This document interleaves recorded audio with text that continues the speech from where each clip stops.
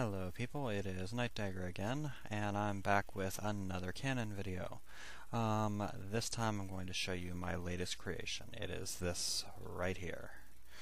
Kind of the same as the last Canon with a few major changes. The basic design of the Canon is still the same.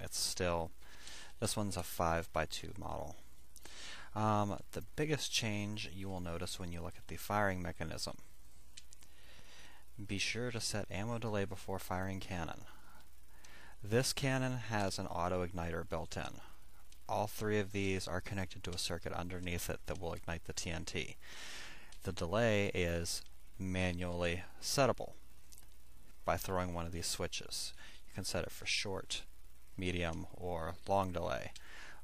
Let's go ahead and set a short delay, load this thing, and fire it once,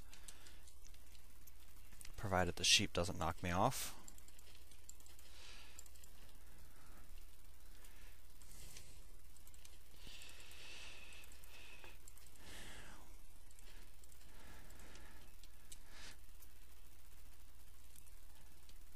And we're going to hit this, and the short delay has about a 1 second delay between the propellant and the ammo igniting. So, push the button. And it fires, and that TNT goes off in midair. Now, say we don't want it to blow up quite so fast. We can come over here and set the long delay.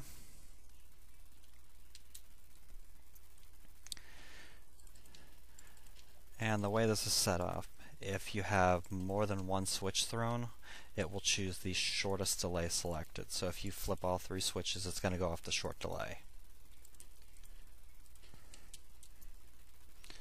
Now we're on long delay. Notice that the ammo TNT takes a lot longer to ignite.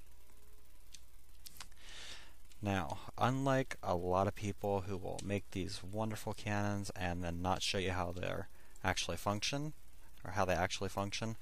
I'm going to take you on a little tour on the circuitry behind this thing.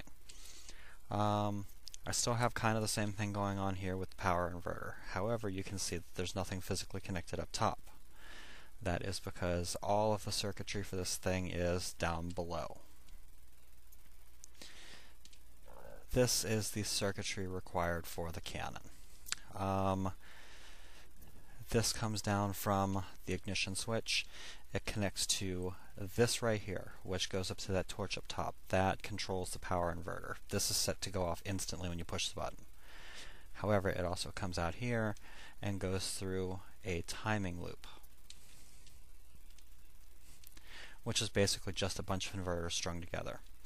At the end of each one of these timing loops, there is an AND circuit that then comes up here and connects to these ignition torches. I use an AND circuit because it connects to the lever. You can see that this lever here is the one that I left thrown. That circuit is lit. It comes over here, goes over that, which is part of a different circuit, and connects to this AND gate. So when you push that button, it's going to start that timing loop. It's going to come back here. It's going to shut this torch off, which will turn this torch on, which ignites it. This part of the circuit here is part of the medium ignition delay. It connects to this AND gate here. And then this one is part of the long delay,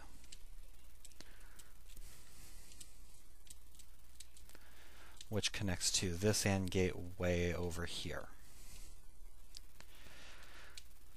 This one I'm not going to do a video tutorial on, simply because it took me a good 3 hours, I think, to lay all the circuitry for this thing, and I had a pretty good idea of what I was doing when I was doing it.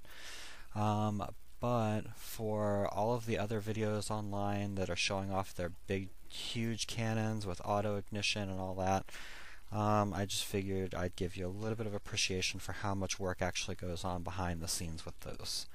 I don't think anyone's done one with programmable ammo detonation times before, so I may be the first one to do something like that.